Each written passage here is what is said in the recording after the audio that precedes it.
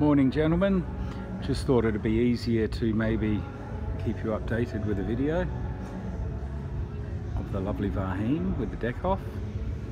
We've tried to leave the margin boards on just to see whether they were savable or not, but they are in a, well, if we're going to this extent they're not worth keeping really, because it is quite marginal, and also they're a little bit under in our thickness that we want for our new deck. But the deck beams up the front here look to be good, but then as we go down the side you can see we've got that where the carling is broken down the side of the coach house sides. It's all slumped away, and so therefore the boat's lost its shear in its deck. Just going to step over some things here, not kill myself. So basically the carling and those half deck beams look to be in a state of disrepair, definitely.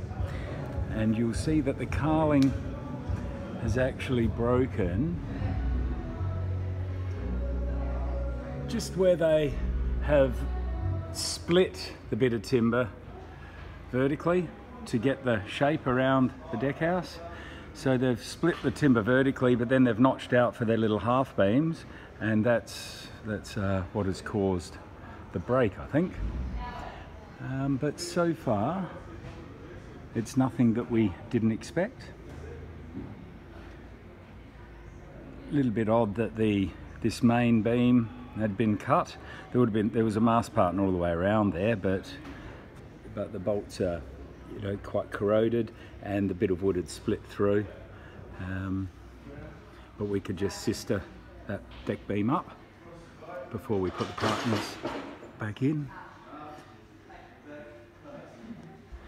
Nice to see the little things like the forestay tensioner.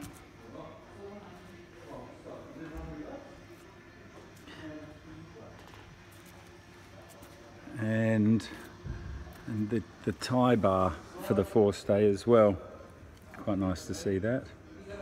And a lovely little traditional Samson post. Good strong point to tie your boat off from. So that's where we are at the end of the week.